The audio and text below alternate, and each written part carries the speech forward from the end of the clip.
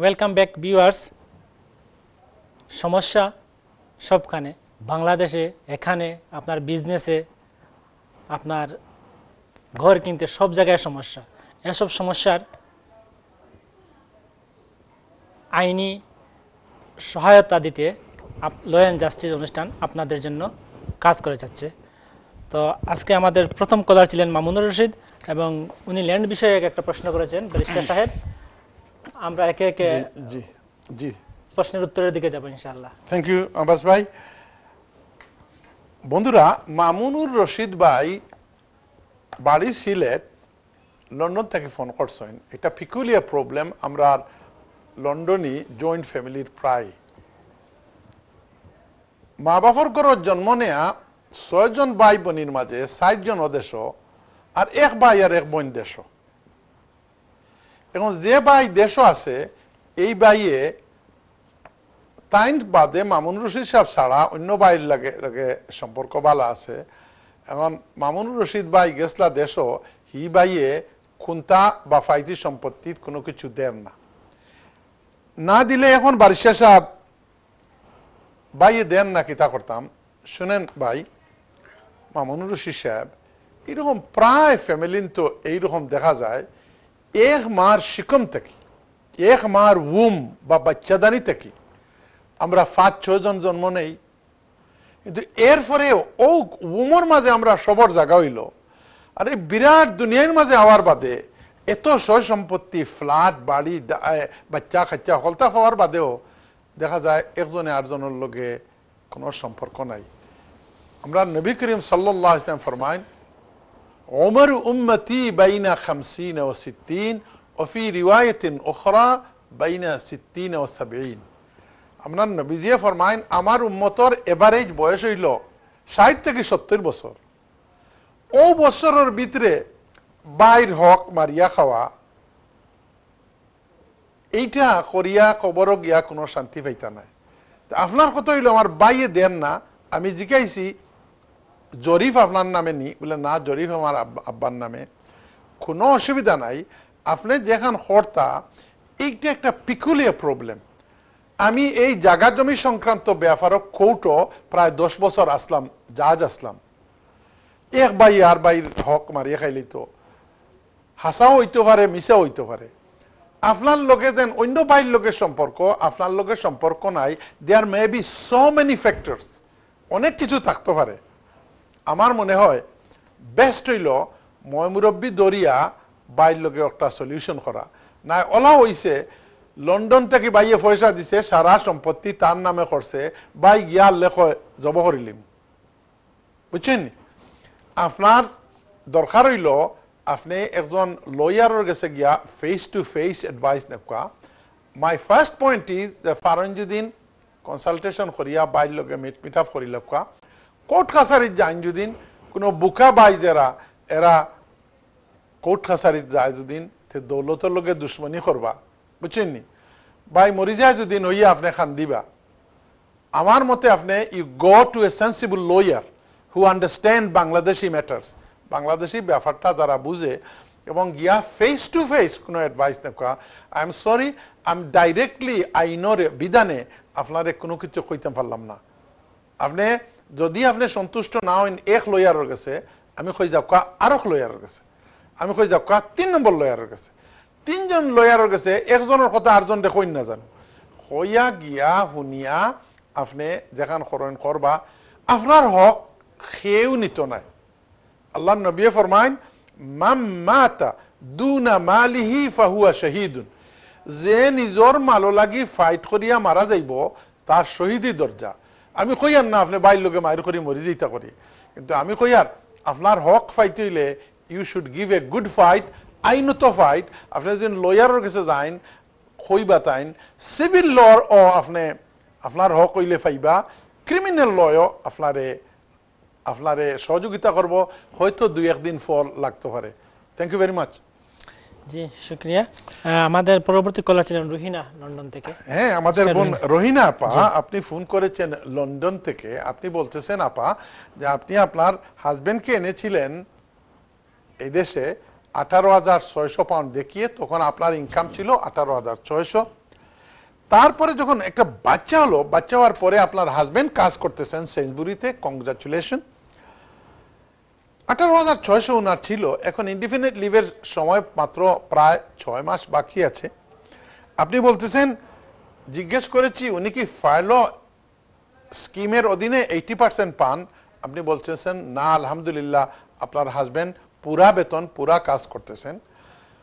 আপনি একটা hypothetical question করেছেন যে আমার হাজবেন্ডের ডায়াবেটিসের কারণে যদি না কাজ করতে পারে তাহলে কি 18,600 কোনো উপায় আছে? শুনেন, আপনার যদি হাজবেন্ড এমন অসুস্থ হন যার ফলে উনি ডিসেবিলিটি লিভিং অ্যালাউন্স পাবে, যাকে পিপ বলা হয়, পার্সোনাল ইন্ডিপেন্ডেন্স পেমেন্ট, অথবা উনি শয্যাশায়ী হন, তাহলে ডাক্তার যদি বলে, তাহলে আপনার যেহেতু বাচ্চা একটার আপনি কেয়ারিং করেন, আমার মনে হয় পারবেন। কিন্তু আপা ওই লাইনে গেলে it will be very long road. কোনো মতে আপনার হাজবেন্ডকে বলেন যে এই 3-4টা মাস কিছু কাম করুক। যদি উনি 18,600 কাজ না করতে পারেন, তাইলে আপনারা দুইজন, আপনি একটা কাজ যে কোনো জায়গায় কিছুদিনের জন্য যদি করেন, তাইলে আমি বলি যে দুধের পুকুরে ডুব দিলেন। আর যদি না হয় তাইলে আইনজীবীদের পরামর্শ নেবেন। থ্যাংকস রহিনা আপা for being collar number 2 from London. আমাদের পরবর্তী কলার মুশফিকুর রহমান, লন্ডন থেকে ফোন করছেন। মুশফিকুর রহমান। জি মুশফিক ভাই, আপনি ফোন করেছেন লন্ডন থেকে, thank you very much. 3 collars, collar number 1, collar number 2, collar number 3, all of them are from London. বলতেছেন প্রথমে আপনি ওভারস্টেয়ার ছিলেন, অনেকদিন হয় এই দেশে এসেছেন, আপনার কোনো স্ট্যাটাস ছিল না, অনেক গড়িমসি করতে করতে সরকারের কাছ থেকে ডিসক্রেশনারি লিভ পেয়েছেন। আমার শ্রোতা বন্ধুদের জন্য আমি বলি, ডিসক্রেশনারি লিভ কাকে বলে? আইনের ভিতরে যদি কোনো আপনি ভিসা পান, আইনের ভিতরে, আইন মনে করেন আগে ছিল 396 রুল ছিল, এখন আরো বেড়েছে অনেক। এই কোনো রুলের অধীনে যদি আপনি এই দেশে থাকার পারমিশন পান, তাইলে ওইটা আন্ডার দ্য রুল। আর কিছু সংখ্যক বলতে অনেক আছেন যে স্পেশাল সার্কামস্টেন্সের কারণে হোম সেক্রেটারির ডিসক্রেশন, বিশেষ বিবেচনায় লিভ দেওয়া হয়। এই আমার ভাই এই কলা নাম্বার 3 হইলেন একজন এইরকম। তো 10 ইয়ার রুটে আপনি পেয়েছিলেন, মাশাআল্লাহ। তখন করবেন কি, দেশে যান নাই, এরকম স্টুডেন্ট আরেক মহিলা ছিলেন, উনিও ওভারস্টেয়ার ছিলেন, আল্লাহ ওনার সাথে আপনার জুড় মিলিয়েছেন। তখন সুবহানাল্লাহ বিহামদি, এখন উনিও ওভারস্টেয়ার, আপনিও ওভারস্টেয়ার। ওনার অ্যাপ্লিকেশন, আপনার ওয়াইফের অ্যাপ্লিকেশন রিফিউজ হয়েছিল, তারপরে আপিলে গিয়ে এলাও হয়েছে। একটা বাচ্চা আছে। এখন আপনার কথা হলো যে আমি কি বাচ্চার জন্য ব্যারিস্টার সাহেব ফি ছাড়া এখন অ্যাপ্লাই করতে পারবো? বাচ্চার তো কোনো ভিসা নেই। আর আরেকটা কথা হলো যে 10 বছর পূর্তি হয়ে যাবে আমার, তখন কি ইনডিফিনিট লিভ হওয়ার পরে বাচ্চার জন্য করব? You R right, you have given me the answer actually. আপনি এখন তাড়াহুড়ার কোনো দরকার নাই। বাচ্চা আপনার ঠিক আছে, আমার এরকম ক্লায়েন্ট আছে, 1 বাচ্চা না, 2 বাচ্চা, 3 বাচ্চা, কিন্তু এরা দিনের পর দিন চালিয়ে যাচ্ছে। ইনশাআল্লাহ একদিন ইনডিফিনিট লিভ হলে অথবা তাদের 7 বছর হলে they will have under special right. আপনি এইরকম ILR বা ইনডিফিনিট লিভ অ্যাপ্লিকেশন করেন, এটা যদি হয়ে যায়, এটা হওয়ার পরে যদি হলিডে যেতে হয়, দেন you can sort out for your child. বুঝতে পেরেছেন? আদারওয়াইজ এখন এক ফি দিবেন, ফি ছাড়া হইলে আপনার মেরিট কমে যায়। আপনি এখন এক ফি দিবেন, পরে আরেকটা ফি দিবেন। সবর করেন, ইন্নাল্লাহা মা'আস সাবিরিন। আল্লাহর সাহায্য, আল্লাহর সহযোগিতা, আল্লাহর কোঅপারেশন, আল্লাহর হেল্প অ্যান্ড অ্যাসিস্ট্যান্স মা'আস সাবিরিন, যারা সবর করে, যারা ধৈর্য ধরে। আপনি একটু ধৈর্য ধরেন ইনডিফিনিট লিভের আগ পর্যন্ত, ইনশাআল্লাহ it will be alright. Thank you. ধন্যবাদ ব্যারিস্টার সাহেব আপনার অত্যন্ত সাবলীল উত্তরের জন্য। আমরা পরবর্তী কলারের দিকে যাচ্ছি, অনেকে লাইনে আছেন। হ্যালো কলার, আসসালামু আলাইকুম। হ্যালো, ওয়ালাইকুম আসসালাম। আমার নাম হলো রাফি ইসলাম ফ্রম ব্রিস্টল। রাফি ইসলাম কই থেকে? ব্রিস্টল। জি, আপনার প্রশ্ন। জি, আমার প্রশ্ন হলো গিয়া, আমি আসলে আমি very big fan of barrister Qutbuddin সাহেব, and I was really inspired last ডিসেম্বরে একটা প্রোগ্রামে আমি শুনছিলাম, জি শোনার পরে বলছিলেন আমার আমার স্টোরি লোকে আপনার ইন্ডিপেন্ডেন্ট লিভ টু রিমাইন। আর আমার মনে লাস্ট 30 ইয়ার্স এর এই দেশে আছে, বাট একটা প্রোগ্রাম দেখে আমি খুব ইন্সপায়ার্ড হয়েছিলাম। ব্যারিস্টার কুতুবুদ্দিন সাহেব বলছিলেন যে আপনার আমার নিজের মজলিস হক যেটা পালন করা একটা প্রোগ্রাম লিয়া করছিলেন দেশে। আমার অনেক ঋণ হয়ে গেছে ইউকে তে, কিন্তু যাই জামালাতে বাংলাদেশে খালি জায়গা জমি পয়সা করে খালি পাঠাইতেছি, কিন্তু নিজে কোনোদিন চিন্তা করি নাই পাসপোর্ট যেন লাল পাসপোর্ট যেন করবো, এটা কোনোদিন ভাবি নেই। But I was very inspired by barrister Qutubuddin সাহেব। ওর কথাবার্তা আমি অ্যাপ্লাই করেছিলাম ন্যাচারালাইজেশনের জন্য, ব্রিটিশ পাসপোর্টের জন্য, জি আপনার this year just before the corona virus. ওকে জানুয়ারি 29 তারিখে পাঠাইছিলাম আপনার ন্যাচারালাইজেশনের জন্য ব্রিটিশ হোম অফিসে। তো জি আপনার প্রশ্নটা করুন প্লিজ। জি, আমার প্রশ্ন হচ্ছে যে আমি ন্যাচারালাইজেশন পাঠাইছিলাম 29 তারিখে জানুয়ারিতে, আর মেতে 13 তারিখে আমার পাসপোর্টের জন্য বাংলাদেশ পাসপোর্ট আর এনি আদার এক্সপায়ারি পাসপোর্ট আমাকে ইমেল দিয়ে পাঠাইছে যে asking for my present passport and expiry passport ওর পাঠানোর জন্য ওদের হোম অফিসে। আমি পাঠিয়ে দিয়ে দিছি। Unfortunately I need my passport urgently. আমার একটা জব ইন্টারভিউ আইছে, I need to apply for my job. তখন আমার পাসপোর্টটা কিভাবে পাই একটু যদি ব্যারিস্টার সাহেব আমাকে সুন্দর ওকে, করে ঠিক আছে, বুঝিয়ে থ্যাংক দিতে ইউ, পারতেন প্লিজ। আন্ডারস্ট্যান্ড। থ্যাংক ইউ ইসলাম সাহেব, কোনো অসুবিধা নাই, ওই মানে। জি আপনি শুনতে থাকুন আপনার পরবর্তী কলার। হ্যালো কলার, আসসালামু আলাইকুম। হ্যালো, আসসালামু আলাইকুম। ওয়ালাইকুম আসসালাম রহমতুল্লাহ। জি আপনার নাম বলুন। আমার নাম রহমান, লন্ডন থেকে করছি। রহমান, লন্ডন। জি আপনার প্রশ্ন প্লিজ। আমার প্রশ্ন হইল, আমার 3টা বাচ্চার জন্য ব্রিটিশ পাসপোর্টের জন্য অ্যাপ্লাই করছিলাম জি 2000 এই বছর অ্যাপ্লাই করছিলাম। তো অ্যাপ্লাই করার পরে আমার এক বাচ্চার বয়স 18 বছর হয় নাই যখন অ্যাপ্লাই করছি, আর দ্বিতীয় বাচ্চার বয়স 17 বছর, আর 3 নম্বর যে মেয়ের বয়স 10 বছর। অ্যাপ্লাই করার পরে যখন মার্চে 3 তারিখে 18 বছর পুরো হয়ে গেছিল ছেলের। জি তো 3 তারিখে একটা লেটার আসছে যে বয়স তো 18 বছর পুরো হয়ে গেছে, 80 পাউন্ড আরো পে করতে হবে ছাড়া মান্থের জন্য। তো আমি 80 পাউন্ড পে করলাম। তো করার পরে মার্চের 15 তারিখের দিকে 16 তারিখের দিকে ডেট এরকম না কইয়া আমার আপনার বাচ্চার- কথা পুরাপুরি বুঝিয়েন না ভাইয়া। রহমান সাহেব, জি আপনি আপনার 3টা বাচ্চা লাগি ব্রিটিশ ন্যাচারালাইজেশন লাগে অ্যাপ্লাই করছলা, এখন কিতা হইছে ওখান তাকা? এটা ওই রিজেক্ট করে দিয়েছে 2 বাচ্চার, আর কিতা হইছে 10 বছর রিজেক্ট করে দিয়েছে, আমি বুঝি নাই তো। আপনার রিপোজ করে দিয়েছে আর কি। Refuse করছে। ওইটা রিফিউজ করছে? রিফিউজ করছে, রিপোজ হ্যাঁ? করছে। হ্যাঁ হ্যাঁ। রিফিউজ করলো কোন কারণে রিফিউজ করছে? এটা আমি যে পার্মানেন্ট রেসিডেন্ট পাইছিলাম 2018 এর মার্চের 11 তারিখে। তো ওইটা 18 আপনি কি মার্চের 11 তারিখে আপনি কি পাইছি। ইতালি থেকে আসছেন? জি জি, ইটালি থেকে আসছি। তো হ্যাঁ। মার্চের 11 তারিখে পাইছি পার্মানেন্ট রেসিডেন্ট। রিফিউজ হওয়ার পরে আপনি রাইট অফ আপিল পাইছেন না পান নাই?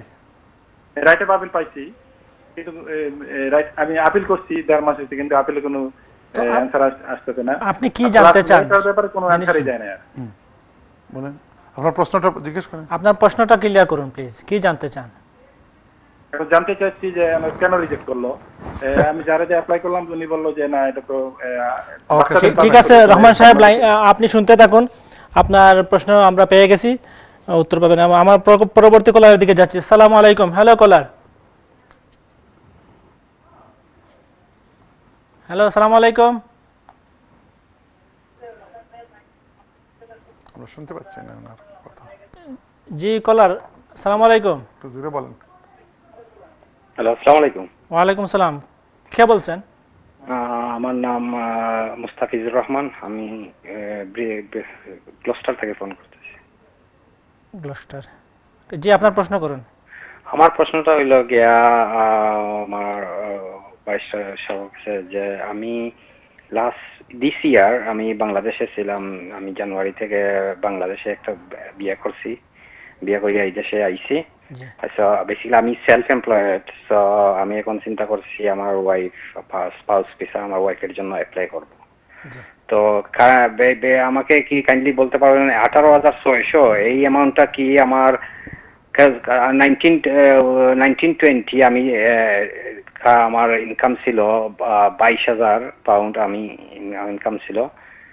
সো এটা বাদে আমি ওভারটার্ন ছিল 22,000 আর কি, আর এটা খাট কইরা আমার 16,000 পাউন্ড আমি ট্যাক্স মারছি যেটা আর কি।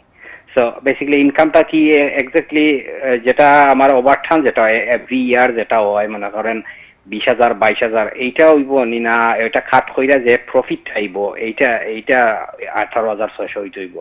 কাইন্ডলি ওটা তো একটু আমার ক্লিয়ার কইরা কইতে পারবেন? জি আপনার প্রশ্ন পেয়ে গেছি আমরা। জি থ্যাংক ইউ। আপনি শুনতে থাকুন, আমাদের ব্যারিস্টার সাহেব উত্তর মিনিকাপ দিবেন। ড্রাইভার করেন? জি জি জি, কারণ আমাদের ক্রাইটেরিয়াটাও ডিফারেন্ট, কারণ আমাদের ইয়ারলি একটা কি দিতে হইব, তো আমরা তো এই যে এভরি 6 মাস স্পেস লিভ এটা তো নাই। আচ্ছা আপনার আগের বছর কত ইনকাম আছিল? আর আগের বছর 1920 তে আমি টোটাল ইনকাম আসলো কি 23,000। আমি কইছি একটা তো কইলিছেন আপনি আগের বছর 18-19 কত আছিল? না আমি নতুন, আমার এই 2 বছর হইছে ট্যাক্সির, আমার বেশি এরা হইছে না। তো এর আগে আপনি কিতা কাম করতা? এর আগে আমি আমার রেস্টুরেন্টে কাজ করতাম। তো রেস্টুরেন্টে কাজ করলে তখন আপনার বেতন কত আছিল? তখন আমি এটা তো আমাদের নিজের আমার বাই রেস্টুরেন্টে কাজ করতাম, এটা একটা মনে হলো আমি 13,000 14,000 দেখানি হয়েছিল আর কি। এই তো এটা আপনার সেকেন্ড ম্যারেজ না ফার্স্ট ম্যারেজ? এটা হইল আমার সেকেন্ড ম্যারেজ। আগর ম্যারেজর বাচ্চান কিতা কয়জন? আমার 3 জন বাচ্চা। আগর ম্যারেজ ডিভোর্স হয়ে গেছে? যে এটা প্রসেসিং হইছে না, এখনো প্রসেসিং আছে আর কি। ডিভোর্স হয়ে গেলে প্রসেসিং আছে। তে এখন তো আপনাদের হিনো গিয়া বিয়া করছেন, ওখানে তো আটটি দিবা আপনার বিয়া একটা তো তারা কইব ই বউ রাখি একটা তো বৈধ নাই কইব তারা। না এটা শেষ হয়ে গেছে, ও করোনা ভাইরাসের লাগে একটু হোল্ড হইয়া বইতাছে। এটা তো আমার ফার্স্ট যে ম্যারেজ এটা একটু শেষ হয়ে গেছে, খালি করোনা ভাইরাস। জাস্ট দুইটা প্রশ্ন জিকাইমু, আপনি দেওটা প্রশ্ন বুঝিয়া নিয়া উত্তর দিবা আপনি। আচ্ছা হোক।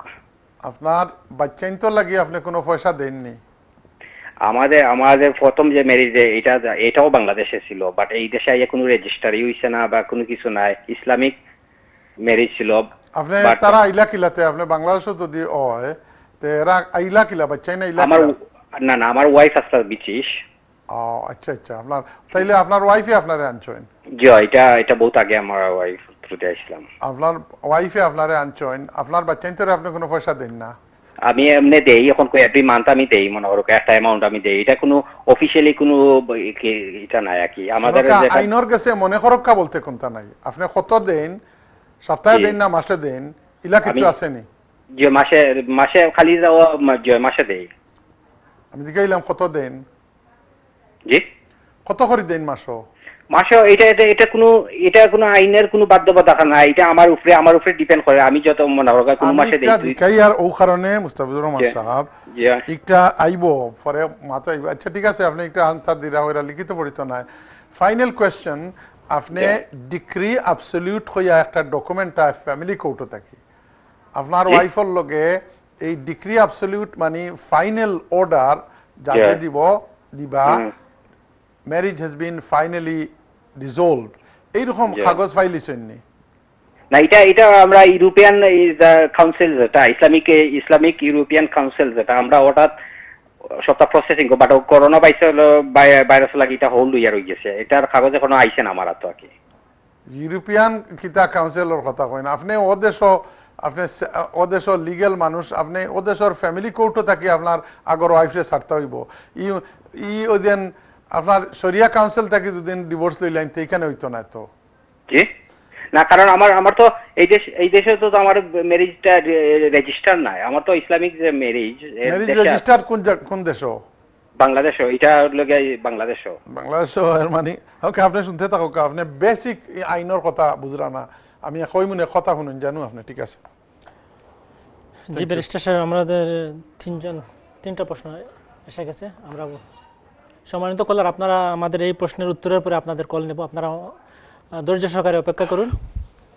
জি ভাইরা বোনেরা, আমরা এই অনুষ্ঠানের সাধারণত 4টা সেগমেন্ট থাকে 1.5 ঘন্টা সময়ের ভিতরে। 4টা সেগমেন্টের ভিতরে মাঝে মাঝে ব্রেক হয়, কিন্তু এই সপ্তাহে নামাজের কারণে, এই মাগরিবের নামাজের কারণে আমরা 3টা সেগমেন্ট করতেছি এবং 3টা সেগমেন্টে লম্বা করে করতেছি। আপনারা হয়তো বলতে পারেন যে গত সপ্তাহে এরকম গেল আর এই সপ্তাহে কিভাবে গেল। তো এই 3 সেগমেন্টে সময় সমানই যাবে, কিন্তু ওই সেগমেন্ট অংশ ভাগ ভাগ করে 3টা ভাগ হচ্ছে ইনস্টেড অফ 4। আমরা আগামী সপ্তাহেতে থেকে আবার 4 সেগমেন্টে চলে যাব ইনশাল্লাহ। ওকে, let's go to our friend mister Rafiq Islam Bristol থেকে ফোন কররা। ব্রিস্টল থেকে ফোন কররা বাইয়ে কইরা বলেতে বারিশা সাহর কথা শুনিয়া বড় উদ্বুদ্ধ হয়েছি। লেখিতা আমি কোনো কোনো সময় আমার ক্লায়েন্ট হলে মায়ার দৃষ্টিতে বকাও দেই। কইরা তাই নোলা বকা শুনছেন বলে অতদিন রইলা 30 বছর এখানে রইলা, বাইরে দিলা, বইন্ডে দিলা, বনির বাড়ি ইফতারি দিলা, কুরবানির সময় বড় বলদ দিয়া কুরবানি দিলা, লাগা জমিনের টুমাও কিনলা, ফাললে গড়র আরো 2-1 কোটা বানাইছেন, ল্যাট্রিন একটাও বানাইছেন খুব বড় করি গর্জিয়াস করিয়া, বাথরুম আরো 2টা বানাইছেন, কিন্তু নিজে যেন লাল পাসপোর্ট পাইতে ইকানোর কোনো কিছু করছেন না। আমার রফিক ভাইয়ে এটারে অ্যাপ্রিসিয়েট করলা, থ্যাংক ইউ ভেরি মাচ। আমার এই কথারে এরকম একজন নাই, আমি মেলা মানুষ পাইছি। এবং আমার ভাই ইন্তরে বোন ইন্তরে আমার মানুষ বানাইবার লাগিয়া, আমি আমার মা বাবারে হজ করাইবার লাগিয়া, আমার মা বাবার ওষুধ করাইবার লাগিয়া, আমি কইছি সবটা ঠিক আছে, কিন্তু নিজে না বাঁচলে তো কিচ্ছুই নাই। নিজে তো হইলা ওদেশ নিজের অবস্থানটারে ঠিক করো, বুঝছেন? আল্লাহ নবী ফরমাইন ওয়ালি নফসিকা হাক্কুন, আপনার নিজের নফসের উপরে, আমি ব্যারিস্টার কুতুবুদ্দিন আহমেদ শিকদার, আমার এই বডির হক আমার উপরে আছে। অর্থাৎ আমি খানির সময় খাই না, যদিন আমার ঔষধের খানির সময় আমি ঔষধটা খাই না, আমার নিজের হক আমি নিজে আদায় করিয়ান না। আমার রফিক ইসলাম ভাই ওলা কইরা 30 বছর ধরে ওলরেও দিয়া গেলাম, কিন্তু আমি ব্রিটিশ পাসপোর্ট বানাইছিলাম না। বারিশা সাহেব ব্রিটিশ পাসপোর্টের লাগি আমি অ্যাপ্লাই করছিলাম, আমি ন্যাচারালাইজেশনের লাগি, এখনো ওর না তারা একটাই রাখি দিছে। তে তারা চাইছে আমারে বাংলাদেশে, হ্যাঁ আপনি যে সময় বাংলাদেশে পাসপোর্ট থেকে ন্যাচারালাইজেশন লাগে অ্যাপ্লাই করবা, তখন ইউ মাস্ট মেনটেইন আগর যত পাসপোর্ট আছে, বর্তমান পাসপোর্ট আছে, এটা সাবমিট করতে হয়। তো রফিক ভাইরেও এইরকম হয়েছে, তারা বাংলাদেশি পাসপোর্ট দেওয়া লাগি, তাই কইরা যেন আমার পাসপোর্ট দিছি, আমার তো এখন দেশও যাওয়া বা বাইরে যাওয়ার দরকার, পাসপোর্টটা কিলা আনতাম, কোনো ব্যাপার না। পাসপোর্টটা আমার এক ক্লায়েন্ট সাউথহ্যাম্পটনের, আমার তান ওয়াইফর মিস বেগম তান ওয়াইফ, তান পাসপোর্টওয়ালা খান আটটি রয়েছিল। একটা ইমেইল আছে ইউকে ভিসা অ্যান্ড ইমিগ্রেশনের ওয়েবসাইটও গিয়া রিটার্ন অফ ডকুমেন্ট হইয়া একটা সেকশন আছে, ওখানেও গিয়া আপনি যদি একটা ইমেইল দেন বলে আমি আই নিড মাই পাসপোর্ট, তে উইদিন 10 days আপনি ইউল গেট ইউর পাসপোর্ট। আমি পাইছি আমার ক্লায়েন্টের পাসপোর্ট একটা গতকালকে পাইছি, কোনো ব্যাপার না, আপনার ডকুমেন্ট আনাই নিতে পারবা।